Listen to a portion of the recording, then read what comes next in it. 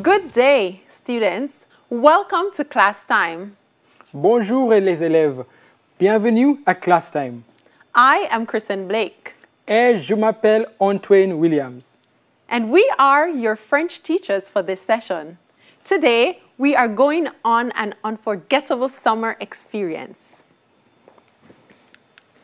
At the end of today's lesson, you will be able to describe a summer vacation you had. Also, you'll be able to recount past events using the passé composé and the imperfect tense. Also, you'll be able to write an informal letter in French.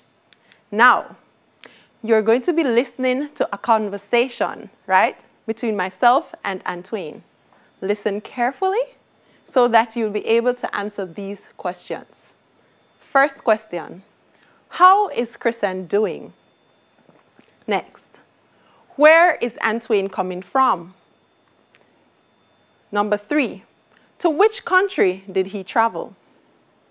Number 4, what was the reason for his trip? And number 5, state 2 questions that Kristen asked about his trip. Now, get your pens and your paper and let's go. Salut Kristen, ça va? Oui, ça va, mais tu es allé où? Tu viens d'où? Oui, de l'aéroport. En fait, je suis arrivé il y a une demi-heure et je suis venu directement ici afin de ne pas rater cette leçon. Oh, tu es allé où alors? J'ai voyagé en Guadeloupe pour le mariage de mon frère aîné. Tu blagues? Non? J'ai tant de questions.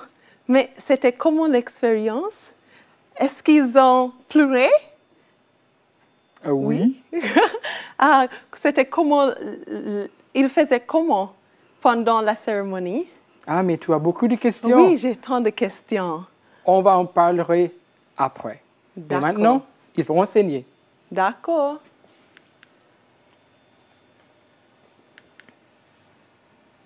All right, so I'm going to see what you all heard today.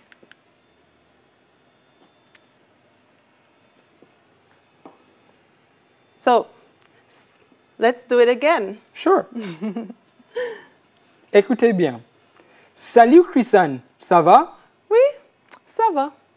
Quoi de neuf, Antoine? Oui, je vais bien. D'où viens-tu? De l'aéroport? Oui, en fait, je suis arrivé il y a une demi-heure et je suis venu directement ici afin de ne pas rater cette leçon. Et tu es allé où alors? J'ai voyagé en Guadeloupe pour le mariage de mon frère aîné. Wow, tu blagues. J'ai tant de questions. Tu étais là pendant combien de temps? C'est comment le décor? Ils ont choisi quelle couleur? Quel temps faisait-il lors de la cérémonie? Est-ce qu'on a pleuré? Tes parents étaient-ils là aussi? So, that was our little dialogue. So let's see if you can answer the questions. How is Kristen doing? Where is Antoine coming from? I know you got it right. To which country did he travel? For what reason was the trip? And what are 2 questions that Kristen asked?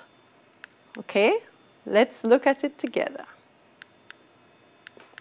Be sure to put those ticks where you got them right, and if you made any mistakes, you can correct them as you go. The aim is to learn. Okay, so here we are. Number 1.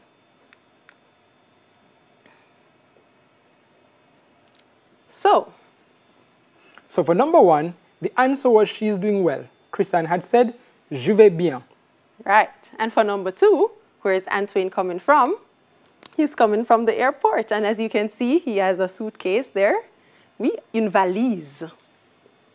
Number 3, to which country did he travel? I hope you'd have heard Guadeloupe. Yes, en Guadeloupe. What was the reason for his trip? It was the wedding of my older brother. Definitely. And of course, I'm sure you have more than 2 questions that I asked, but here are all of them. So number 1, for how long were you there? What was the decor like? What colors did they choose? What was the weather like on the day of the ceremony? And did anyone cry? And were your parents there as well? Quite a lot of questions, right, Antoine? Quite a lot of questions. Yes, we tend to get excited when it comes on to weddings. All righty.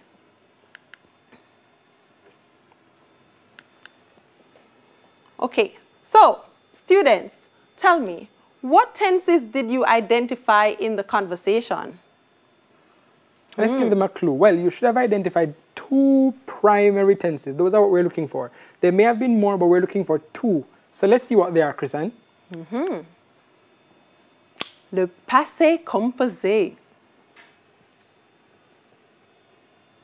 Et l'autre? C'est l'imparfait. Ouais. Le passé Super. composé. Alrighty. So, voici quelques exemples avec le passé composé dans la conversation. Je suis arrivé il y a une demi-heure. J'ai voyagé en Guadeloupe pour le mariage de mon frère aîné. Et tu es allé où alors? I'm sure you were able to identify all those sentences in the passé composé. All right? So just a quick reminder. There are 2 auxiliary verbs used to form the passé composé, avoir and être. Also, be sure to revise which verbs take each auxiliary verbs. So I know that can be a little tricky, but just study them. And also to help you, you can up over to French Action on YouTube and check out the videos on the passé composé. There is one in particular called 7 Ways to Remember to Be Verbs in the Passé Composé. All right, students, so make sure to check it out. All right, so now we're going to be looking at some examples from the imperfect tense. Right. And as you can tell, both tenses are past tenses. So, quel temps faisait-il lors de la cérémonie? And can you tell us what is that verb in the imperfect tense? You get it right. Bravo. Oui, faisait. Tes parents étaient-ils présents aussi? And of course, the verb is était. Tu étais là pendant combien de temps? All right. One more. C'était comment le décor? Oui, oui. Excellent. And I'm sure you understand all those questions. So now we're going to explore a little, okay? Explorons ensemble. And we're doing this by way of a letter, all right? So comme vous voyez, Kingston, 10 décembre 2020. All right. So Antoine, Oui. go right ahead. On va lire. Yes. Lisons. Chère Élodie, je t'écris pour te dire d'une expérience horrifiante que j'ai vécue il y a 2 ans. C'était en été. Je suis allé faire une promenade en radeau sur la Martha Brae avec ma famille. Il faisait tellement beau et la rivière était calme. Au début, j'avais peur de monter sur le radeau. Néanmoins, avec l'encouragement de mes parents, je suis finalement monté. Mes parents et mes frères m'ont suivi et ils sont montés sur le radeau sans souci. Wow, c'est très intéressant. Très intéressant.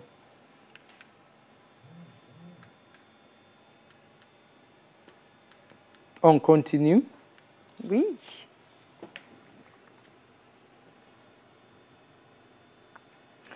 Le radeau s'est déroulé. Tout allait bien, puis j'ai entendu un cri étrange qui provenait du fond de l'eau. J'étais terrifié. C'est quoi ça, maman? J'ai demandé, mais ma mère m'a dit que je devais rester calme et m'asseoir. C'était dur. J'ai essayé de rester calme, mais après quelques minutes, j'ai vu quelque chose de noir qui traversait la rivière. Il était très gros. C'est un crocodile. J'ai crié, au secours, au secours! Je me suis levé pour bien voir l'animal, mais j'ai perdu mon équilibre et je suis tombé splash dans l'eau. Wow. Ni mes parents, ni mes frères savaient nager. Alors le capitaine du radeau est venu me sauver. Quel jour horrible! Enfin, on a découvert que la chose que j'ai vue dans l'eau, c'était juste une pièce de bois.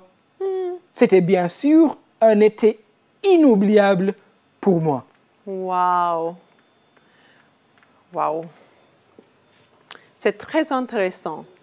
Est-ce que vous avez compris, tout le monde? Did you understand? All right, so we're going to go through some of the examples that we had in this passage with the passé composé and the imperfect tense. All right? Quand utilisons-nous le passé composé et l'imparfait? Okay, I can see you thinking about it. Oui, réfléchissez. Très bien. All right. So, okay. So the imperfect tense is used to say what was taking place when another interrupted. But before, we're going to actually go through the passage so that you can understand exactly what was taking place. All right. Okay? We want you also to take note of the format of the letter, because when you go to do your exams for CXC, there's a particular way in which they want you to set the letter up. And there's no sense losing easy marks when all you need to do is lay out the letter properly on the paper. Definitely. So for example, let's look at the address. For the address, all you need to put is the city or town from which you're writing, followed by the date. And we write the date in French every day, so this is definitely not going to be a problem for you. So there we have it, Kingston, le 10 décembre 2020. Then we have our salutation. So for informal letters, which are the requirement for CXC, you will be using cher, whether in the masculine or in the feminine form. All right, so let's ask them, what would it be if we were writing to, say, Sébastien? Sébastien. So, given that you asked me about Sébastien, I can tell that right now we're writing to a female. That would be Elodie. And students, it's always good to know some French names. It's really good when if you say you're writing to a French pen pal, you know, they can have English names, but if you have a French name, that will definitely show that you're thinking culturally as well. Right. So if we're Sébastien, we know that where we have cher avec le E, Accent, oui. where we would remove the accent grave from the first E, and we would also remove the last E. So we'd be left with C-H-E-R, C-H-E-R. Voilà. There you go. So, then we can see that we have the letter. So it's a letter about the summer vacations, as we would have explained before. So you want to start off, you know, in a little, to build the rapport between yourself and the person to whom you are addressing the letter. So Michael and Elodie have a relationship. They have a little thing going. And he said, I'm writing to you to tell you about a horrifying, you know, one of those horrible experiences that I would have experienced or that I ever had 2 years ago. It's important that you give some structure to it, because when the examiners are going to check, they want to know, do they know the correct verbs to use? Do they understand the tense that they're supposed to be manipulating? And how is it that they move from one stage to the next? So obviously, you can't just jump from cher to start saying, oh, au revoir. That will definitely not work. You can't move from there to saying goodbye. So you lay out the format, and as we're going to see when we go further down to describe the different tenses, particularly the imperfect tense and the passé composé, you will note that the imperfect tense is what we're using to kind of set the background. So we're setting the background so a person understands what's going on, and then we use the passé composé to move the story along. Right. All right. So Antoine just explained to you that, yes, I'm writing to tell you about an experience, a horrifying experience that I had 2 years ago. Now, Ilia means ago, right? So that's an expression that you might need to jot down so you can use it in your letters or whatever you're writing. So, c'était en été. So you need to tell them what was the setting like, you know? When was it? It was during the summer. So, je suis allé faire une promenade en radeau. Now, what is that saying, Antoine? So, I would have gone for a little spin on the raft. So I'd have gone rafting. And as you can see, the picture kind of gives you an idea. We want for those visual learners to be able to picture what it is that we are going on. As we note that we've spoken about the Martha Bray. So definitely you can tell that Michael would be Jamaican, or he was visiting Jamaica 2 years ago when he went on this trip. When you write your letters, CXC would normally ask you perhaps to write about a French Caribbean territory or a French territory in general that you would have visited. So my encouragement to you is this: make sure you do some research on the French Caribbean territories. Right, look up at Guadeloupe, Martinique, even Haiti. Make sure you know something. So when you're writing your letter, you're not just saying, you know, I went to the park. You can go to the park in Jamaica.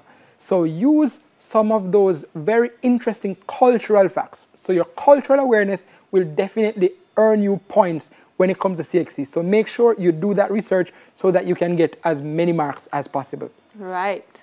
Okay, so it was on the Martha Bray. All right, great. So what exactly happened here? Well, everything seemed to have started off well. The river was calm. Oui, c'était calme. La rivière était calme. And then we see that, you know, there was a bit of fear and apprehension there. We don't know how old Michael was, but let's say he was 5. So Michael decided that he was a bit afraid to go on the raft. Right. But, you know, parents and his brothers, his siblings, would have encouraged him and he would have hopped onto the raft. Then things kind of got a bit shaky. Right. And note the tenses that are used here when things change, okay? So something was happening and then another event intercepted it. All right. Right. So Michael's on the raft, his parents are on the raft, siblings are on the raft, and they move off. Then Michael decides that he wants to have some wild experience. So he hears something, he hears a noise coming from the bottom of the water, and he's terrified. He shouts out, Help! he'd say in general, "How was that, mommy?" But you know, he said it in English, "Sure, what's that, mommy?" So he asked his mother what it was, but she said, "Boy, keep yourself calm, sit down, nothing's the matter." So he was calm for a while, and afterwards, you know, he saw something moving, and then he decided to shout, "Help, help, it's a crocodile." Oui. But at the end of the day, what happened is that it wasn't really a crocodile. But Michael, Let's ask them. I wonder if they figured it out. What was it that was moving in the water? I can hear you. Yes, Sylvie. Oui, oui, oui. Yes, it was a piece of wood with a piece of log. It was just a piece of log. So you can just imagine how horrifying that was. He thought it was a crocodile. But it's interesting that he thought it was a crocodile, but he managed to fall into the water. Not the safest thing, students, not the safest thing to do. Right. Because he was, you know, he wanted to see what it was, and then he fell. And notice the word tomber, which is used, used in the passé composé, it is used with which verb? Être, the helping verb être. All right? So we're going to now go and explore what are some of the uses of the imperfect and some of the uses of the passé composé. Alrighty. So I know that you're already thinking and you have your answers. All right. So, Antoine, number 1. Right. So we have the table set up for comparison. So let's see how we do. So number 1, the imperfect tense is used to say what was taking place when another action interrupted it. So this action being described by the imperfect tense is an incomplete action. We don't know when it ended or even if it ended. Here's an example. Tout allait bien, puis j'ai entendu un bruit étrange. So the verb in the imperfect tense would be aller. And we remember how to form the imperfect tense, correct? Yes. Actually, I have a little song. So it goes, A-I-S, A-I-S, A-I-T, I-O-N-S, I-U-Z, A-I-U-N-T, A-I-S, A-I-S, A-I-T, I-O-N-S, I-U-Z, A-I-U-N-T. And that's to remember the endings for the imperfect tense. And with that rendition, you can see why I didn't come by myself today. So, we have aller because that was explaining what was the state. Everything was going well. We don't know if it stopped or if it ended, but it was going well. All right. So for the passé composé, or let's just go through all of them for the imperfect tense. So for the imperfect tense, it says, is used to describe a repeated or habitual action. Repeated habitual actions again in the past. So it's explaining what happened an indefinite number of times. It's good to underline the word indefinite, so we don't know how many. So here's another example. Quelque chose noir qui traversait la rivière. So it was. Yes, it was going across the river. Across the river. All right, so we're going to look at the other one. Number 3 says, it's used to describe an ongoing state of being or feeling in the past. Au début, j'avais peur de monter sur le radeau. So I was feeling fearful. That was my state of being. Number 4 is used to set the background for an account. For example, to tell what the weather was like. So from the letter we know that il faisait beau. It was good weather. So normally the weather goes in the imperfect tense. Right. Right. So that's for the imperfect. Let's look now to the passé composé. All right. So with the passé composé, this describes a completed action in the past. It happened, and that's it. So we're done. The action is done. It's completed. J'ai crié, for example. J'ai crié. I shouted, and that's it. It was a one-off event, one time. All right? The next one says, describes an action that occurred at a definite number of times in the past. So here we have, j'ai vu quelque chose noir qui traversait la rivière. J'ai vu here indicates it only happened once. So in the moment I saw something, it happened and finished one time. All right? Once. Also, the passé composé is used to describe a change in state of being. So, at a point I was this way, but then my state changed. So, j'ai perdu mon équilibre. I lost my balance. All right? J'ai perdu mon équilibre. And the last one, the passé composé is used to move a narration along. Right? Enfin, on a découvert que. For example, on a découvert. So we discovered. Right? And this is to help to bring the story along. All right? I think you learned quite a lot. So let's practice. Pratiquons. Pratiquons tout le monde. All right. Alors, regardez chaque photo et décrivez avec une phrase une expérience d'été vraie ou imaginée. So, look at each picture and use one sentence to describe a summer experience. And this experience can either be real, meaning you've lived it, or it can be imagined. All right. So guess what? I want you to practice using both the imperfect and the passé composé in the same sentence. On y va. Get your books and pens ready. All right. Voici une photo. Voici la photo. Réfléchissez, s'il vous plaît. Think about it. Write your sentence. All right. I think for those in Portland, this should be an easy sentence to write. This should be very easy. Very easy sentence to write. C'est très facile pour eux. Oui. Okay, let's see what we have. We have a suggestion, right, Antoine? Yes, we do. Let's see. All right, let's go. La rivière était très calme quand Monsieur Biggie a commencé le tour. Right. So whoever Mr. Biggie is, big up yourself. So, la rivière était calme. So we see that the first verb is in the imperfect tense. It's describing the setting. This is how it was. And then we see quand Mr. Biggie a commencé le tour. So he started the tour. He's not still starting, but he started the trip on the raft. So the action has ended. Okay? Right. And était, no, il était calme, that's describing how the atmosphere was, right? All right, great.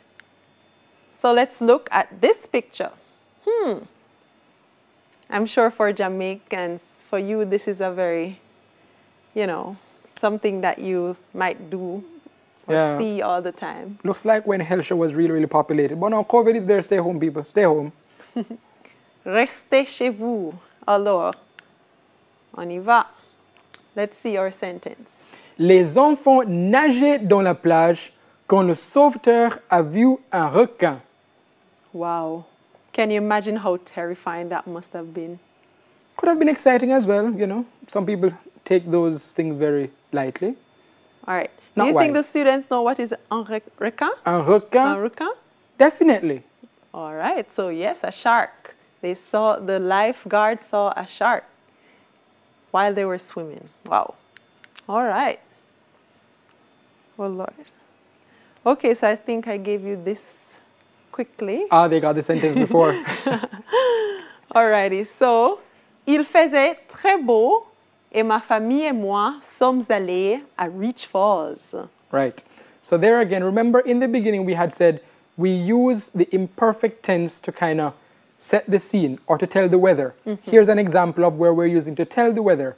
Il faisait très beau. It was very good weather. And my family and I, we went to Reach Falls. All right, très bien. OK, regardez cette image. Cette image, oui. A lot of things come to mind. Lots of things. Well, let's see what we have. Le chien de mon voisin me poursuivait, donc je suis montée à l'arbre. So once again, we can see what was happening. There was a chase going on, a heavy chase. You're running from your neighbor's dog, and to avoid the dog, you just run up into the tree, you climb the tree. I want us to note, as we're going on as well, don't miss out on the chance to practice with your pronunciation. So we see the chien, voisin. Those nasal sounds are what you'll really need, especially when oral exams will come up. So practice them. Yes. Excellent. All right. So, of course, we have homework for you, devoir. All right, but do you think we need to go over anything at all in the lesson? Maybe we should ask them some questions? Sure. I hope I can hear them from this far. So, even as we looked at the passé composé and the imperfect tense, there are a couple things that I believe we may have skipped over. Because as you can tell, we're not trying to teach you the tenses. We're trying to compare the use of the imperfect and the passé composé. So if you would be so kind as to go back to the letter, there are a few things I want to point out where the passé composé is concerned. All right, let's go. On y va. So, as we would have said, we use the passé composé with two auxiliary verbs, avoir and être. We note as well that être is normally the verb which takes agreement. So, the subject matters when it comes to être verbs. For avoir, we kind of take it a bit more lightly because, we don't need to agree. Except there are cases in which the past participle must agree even though it is used with avoir. So let's look at a few of those. Go back to the beginning of the letter for me. So, in the very first line, you will note where it says, Je t'écris pour te dire d'une expérience horrifiante que j'ai vécue. Did you notice that there was an E or an extra E at the end of vécu? It's an avoir verb. But the reason why we have the E is because when you have a direct object coming before the avoir verb in the passé composé, you have to make the agreement. In this case, it would have been replaced by que. So it says, une expérience horrifiante que. So you're using that introduction from the que to refer back to Experience. the experience. And you can tell that experience is feminine. Therefore, you need to add the E. Right. These are the finer points that really make you stand out in the eyes of the examiner. So make sure you take good note of them. There was another one closer to the end, so let's look at that one as well. So let me see. I'll give you 30 seconds to see if you can spot this one. Okay, I'll just give you 3. So I'll give you 3 seconds to spot this one.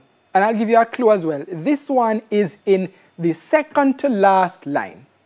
Can you spot where the agreement was with the direct, let's get it right, with the direct object of the verb in the passé composé? Good.